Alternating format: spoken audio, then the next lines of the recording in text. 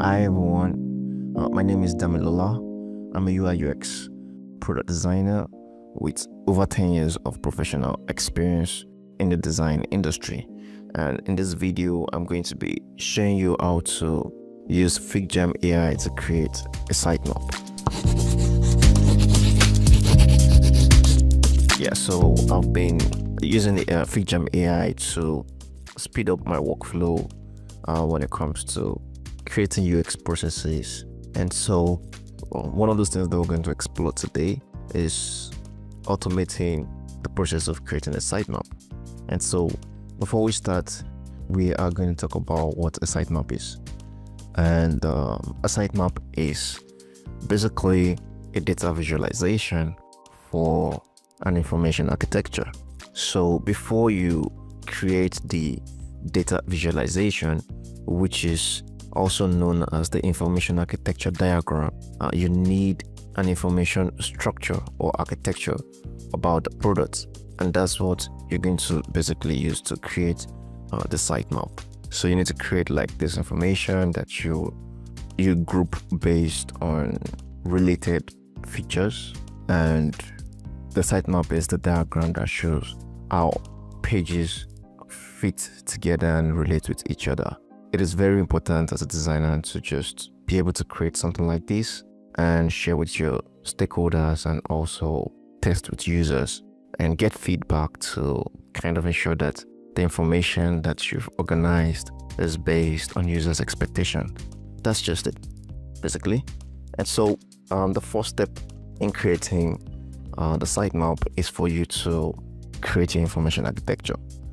And to do that, we're going to make use of Chatgpt to create it. And so we're just going to open up Chatgpt. All right, so once we have that opened, right here, we are going to say create an information architecture for an AI customer support application. And so we'll allow it to do its thing and let us see what it comes up with. All right, so I think this is really good. So you have the authentication. Under authentication, you sign up, login, forgot password. That's just it. And you have the dashboard. For that, you have overview, quick actions. That's fine. So we can use this just the way it is, right? So we're going to open up FigJam and we're going to create a new file. And then after, we would give the file a name and would just give the page a name as well. And then after, we would bring in our information architecture. But anyways, I already have an information architecture that I've organized on a Word document, and so I'm going to copy it from there.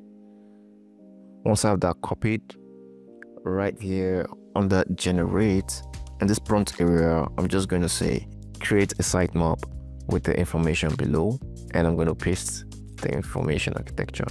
Once that's done, I'm going to click on the generate and let's see what it comes up with. All right, great. So here we go. This is it, and I think it did a perfect job. We have the authentication, login and sign up.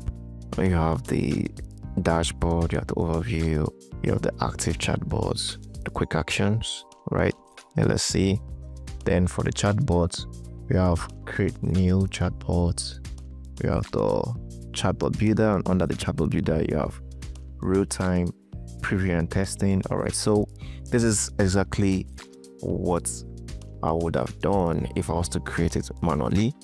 The only difference is that creating it manually would have, taken a lot more time, right?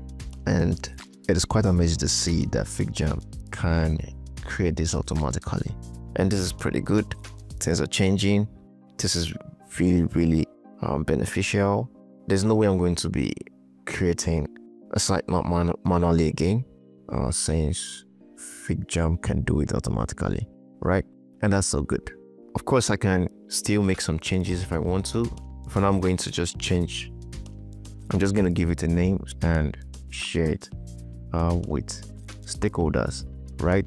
And so I'm going to be showing you a lot more in the coming videos how to use FigJam to fast track several UX processes. So stay tuned and subscribe to my channel if you want to get notified when I release new content. And if this information has helped you, please like and share this video in order to support my channel. Thank you and see you soon. Have a great day. Bye.